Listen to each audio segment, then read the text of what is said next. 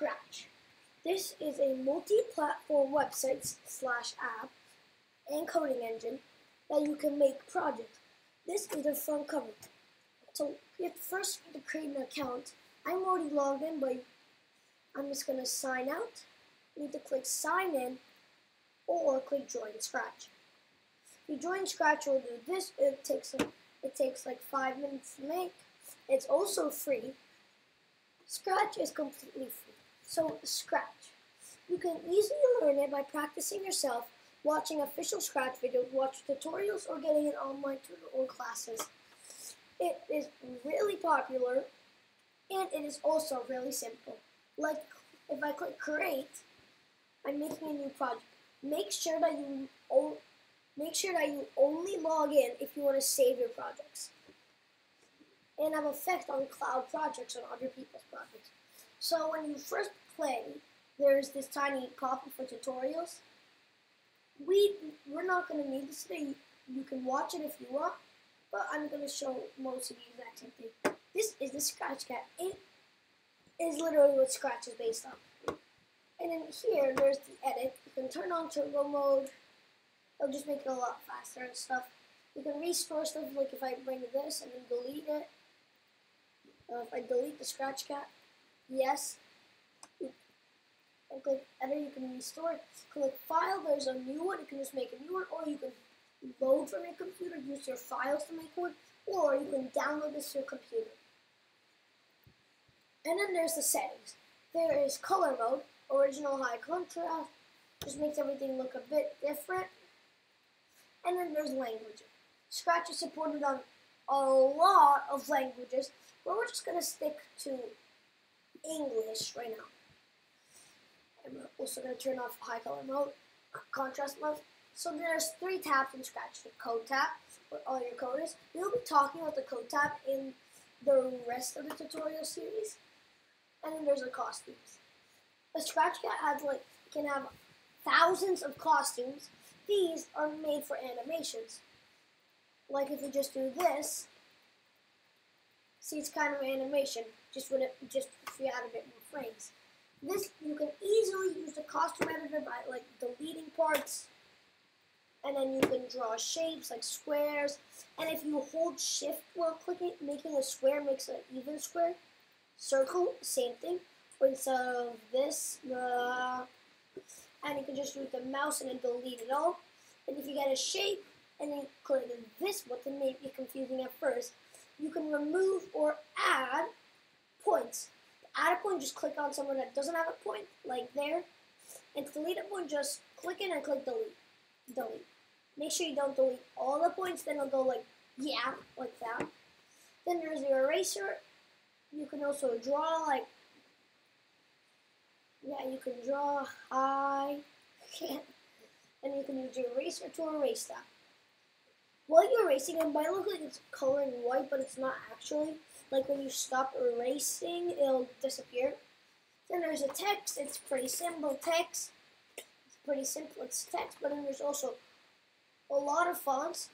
There are some extensions like Scratch add-ons and Scratch tools to get more fonts and customize Scratch. Unfortunately, there is no dark mode, but you can use extensions for that. So then there's also this fill color, like if you get shapes, you can use the fill thing and change this, and change it on both. And then there's the color. There's middle gradient, there's like bottom to top, left to right, and then right over. These are all gradients. They look really good, and it's fun to tweak with them. And then there's these. There's the color selector, the saturation selector, and then the brightness selector. There's also this where you can steal something, take something's color like from the stage. It won't do anything if there is no color, and then this will just make it invisible. Then we have the outline. This would be the border of it, like if I create a shape. If I create a shape, see, the border is 1. I can change this to 100. For some reason it won't render, or like 10. Let's try the 1 again, and just make it bigger manual. And then we can also make this a different color. Like instead of black, we can make something else. Oh, and then, yeah. Now, this is 1. We can make it bigger, bigger, bigger, bigger, bigger, bigger. And then try 100. Yeah, if you do 100, it gets a bit crazy. And test for this as much as you want. This is basic, just a line. Because the outline is huge, like if we just remove the background, which is this, and then create a brand new line, it'll just, and then just create a brand new line, nothing will really happen. Because it needs a background, of course. Then, there's this. This is the delete. If you make something, you don't have to use your keyboard to delete or just drag it off. You just you need to click this, and then you have to click mouse for it to come up. You click this, and then click delete. Then if you make something and you really want to save it, you click the mouse, click copy, then you can click paste. You can also do Control-C-V. And then this is a very useful tool. Like if I make something and then make it like this, where it's just sideways, for a better example, we go back on the mouse, this flips it. It just flips it horizontally, and then this just makes it upside down. This will bring it to the front, and this will bring it to the back. It doesn't do anything because there's only one thing, but if we move like something this, like this, different color, and then we use the mouse, we can make this in a front, or the back, or forward, or backwards. Then, that's mostly it, but if you select, click and hold it, more than one thing, you can group them, and then I'll make them one thing, which means you can just copy and paste easily. And then you can do this on every single costume. And then here you can choose a costume, pre-made ones, realistic ones. Well, this is a lot of pre-made, like a home button for your game. A lot of pre-made stuff for your games. Then you can paint one. It'll just create a blank one. And then you can also, it'll give you a surprise, like a random one, maybe with like a difference than the regular one. And then you can upload from your computer. Clicking this will open up your files, and then you can upload from your computer. You can also come here and do Control-C-V, or you just go here, Control-C, and then Control-V it again. It'll just create more costumes. You cannot delete the first costume. You can create a new costume. You can create a new costume and delete the first one, but there always has to be one costume. We'll talk about switching costumes later. Then there's the sounds. Right now we only have one sound. We can get as many as we want. And if you click this, it'll make the sound. You can't hear it because it's recording, but I can. And there's a lot of really good sounds that you can use in any of your Scratch games. They're pretty good for music. And like the meow, it goes like the meow, and you can just add this to your cat sprite. Then there's all these tools. You can copy it to a new one, and then paste it again. And then there's delete. But then there's this. You can make it faster. Like changing this makes it sound hilarious, but you can make it slower. Right now it's really fast because I clicked it a lot. If you make it faster and slower, it won't make it the original thing. Then there's louder, and there's quieter, and then I accidentally click mute. Mute just removes the sound. Fade in, that means it sounds light, and then darker. Dark, then lighter. Reverse just flips it. A robot, it sounds like a robot. That's basically it. Same thing. There's a choose the sound. There's the record. If you want to click allow while visiting this device, I'm just going to click allow this time. And hello. And then click save and then play. It worked. And then we can make it slower. You guys can't hear it, but it didn't sound like it. So that's practically the sound, just like a quick thing. You can come here, switch costume, and you can also go on this sound tab, and then you play sound. This meow sound will be from here. You can remove all sounds from this one. And then there's the backdrop.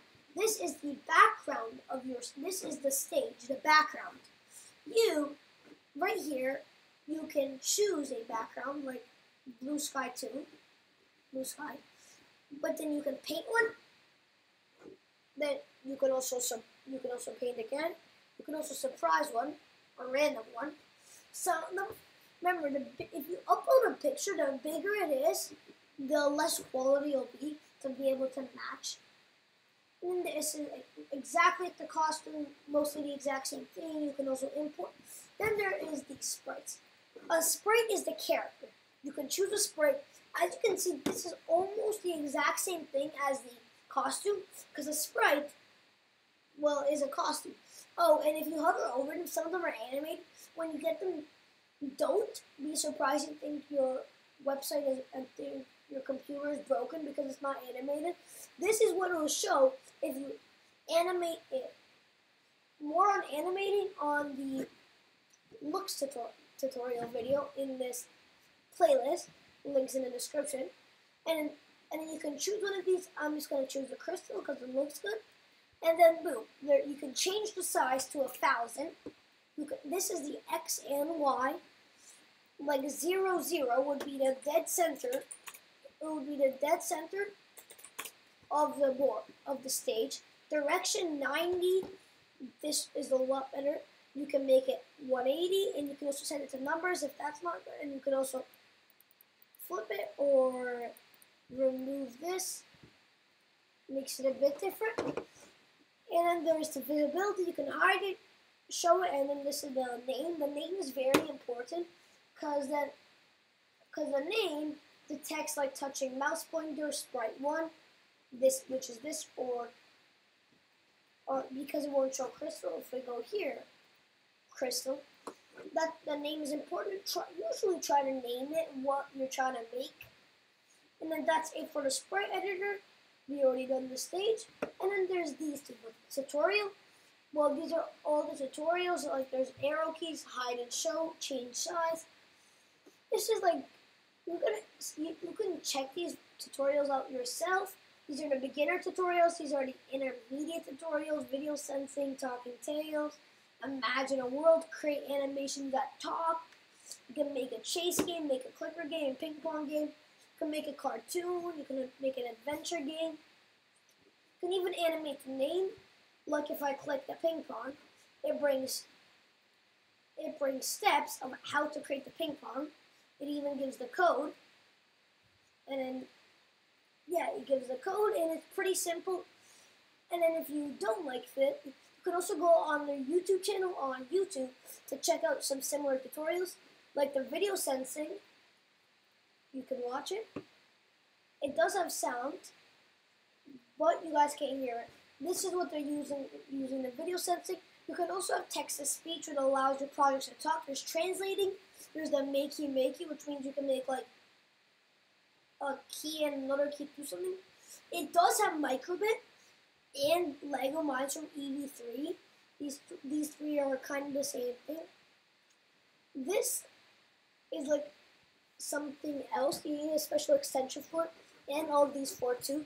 This is a pen. It's pretty cool. You can draw you can draw on the stage, and then this is just music. You can play instruments. Where you don't want this anymore. You can shrink this, big in it. There's a lot, but then there's a debug tab. There's a read out loud. This is just to help you like fix your code. There's to break it down. Like break down pieces of your code, slow it down, slowly do your code. Add sound checkpoints so you know if your code is working when the sound goes. Add timers with the block order so no. See if you need to loop or not to loop. Timing and parallelism. Are you trying to have multiple events at the same time? You might get unpredictable behavior. Think about block options. Maybe you did the wrong block. Check the values. Take a break. This is like just stop and leave. You can also ask for help on some public websites. You can comment your code, add comments to help you. To add a comment, just get a block and right click. This brings a completely new tab. Duplicate, add comment, and delete block. Delete block will deletes it. Duplicate duplicates it. And add comment adds a comment. You can make this say whatever, like hello, this is test. Comment, and then you see it's quite big and distracting from your code. If you click this tiny arrow, it'll like show the first couple words. If I just do hello, this is test, it'll show most of it. Like if I just do hello, it'll show it all. This like covers the comments, so when you're trying to debug your code, you can open it and see what's in it. Some blocks have different features, like if I like some of them, and then if you right click the area where you drag the code, there's the undo, which undoes something. Redo redos it like this, and then you to undo, you can redo and bring it back. And then there's the add comment. Of course, there's cleanup blocks.